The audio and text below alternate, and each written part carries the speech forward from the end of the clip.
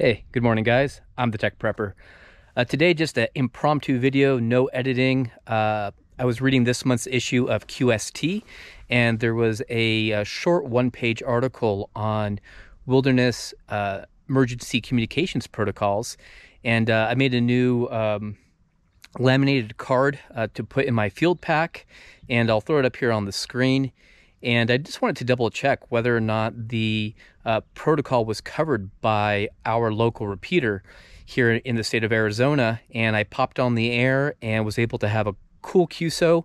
And I'm going to play it for you right now. And that's really all I want to share with you in this video. Let's get right to the demo.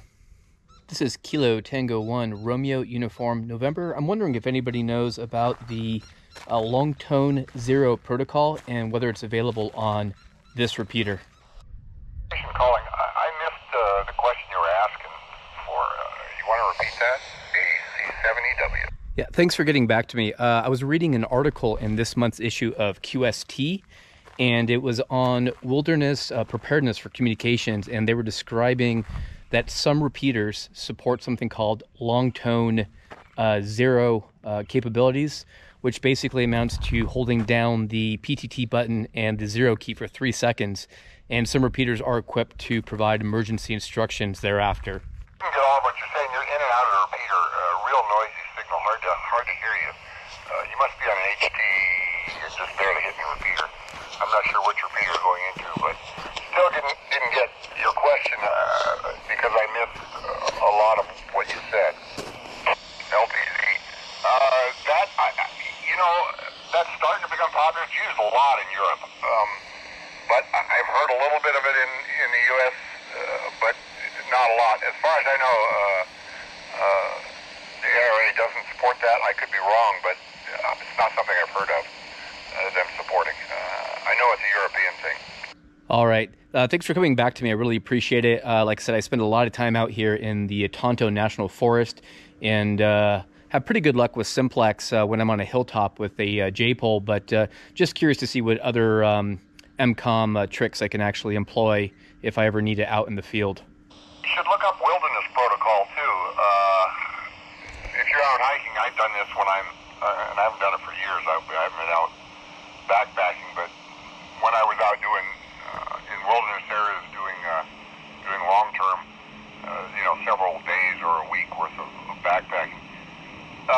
If you're interested in getting a hold of somebody you want to, or interested in anything that's going on, let's see, I don't remember wilderness protocol exactly, but you turn your radio on at the top of every hour and listen for, I think it's either 5 or 10 minutes.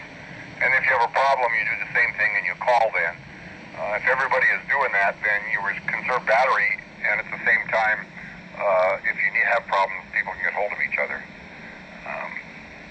That's a good wilderness protocol. I think there's more to it. I haven't used it for quite a while, so I'm rusty.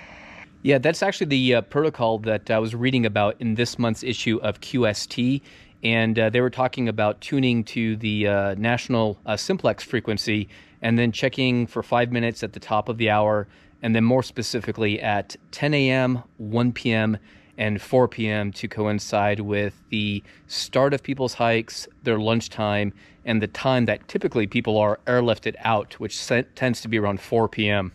And that sounds reasonable. I have a QST. I haven't even looked at this much QST yet, but yeah, it actually sounds that sounds reasonable and within what I'm used to. It's been 20 years since I was hiking, so I can't tell you what it is now, how things work, but. Yeah, there are several protocols I know like that, and I'm sure they work well. I kind of like the idea personally of anybody that's out in the area.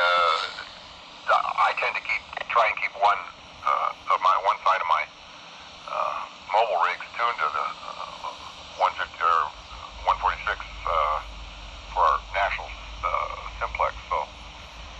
That way I can hear if anybody calls. But anyway, yeah, I like the idea of the protocols. And I'm wondering if you would mind if I can share this on YouTube. I started to record it. I'm a bit of a YouTuber that's been experimenting with emergency communications, and This conversation has been excellent, and I think would be a great service for everybody. So, yeah, if you can, what's the name? And let me know if you don't mind if I share this with everyone. Mind if you share it? I always figure anything over the air is pretty public anyway, but the name here is Kelly, Kilo Echo Lima Lima Yankee. EmComm is kind of an area that I'm looking at right now, so I do appreciate you getting back to me and helping out in New Ham. Gaston, you have a great day. Appreciate anybody that likes to get into EmComm. That's kind of one of the reasons I got into ham radio years ago, and one of the things I do, although I like HF as well, when I get on it. So. I really appreciate you guys sticking around. Probably not the most interesting thing to watch on YouTube. If you're still watching, I'm going to do one thing as a public service to everybody.